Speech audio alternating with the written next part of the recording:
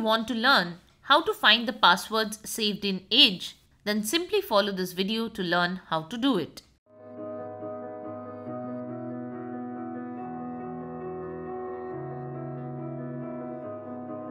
Hey, you're watching Silicophilic, where we help you solve tech issues. Microsoft Edge, like most other browsers, has the feature to save your passwords and autofill them later. If you're wondering where these passwords are saved and how to delete, view or edit them, then here we have shown how to do it.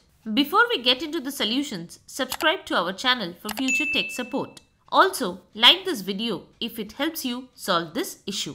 Now, let's jump into the steps. Open Edge and click on the three dots here to open this menu.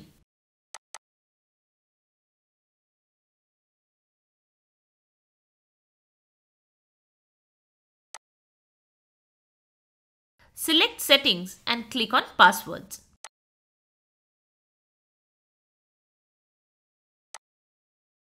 Scroll down and here you will see the saved passwords. You can view, edit and delete them from here if you like. So that's it. If this video has helped you in figuring this issue, then give us a like and subscribe to our channel. We also have a Facebook group of troubleshooting experts where you can share your tech issues and get direct help. The link to the group is in the pinned comment. Thanks for watching Silicophilic.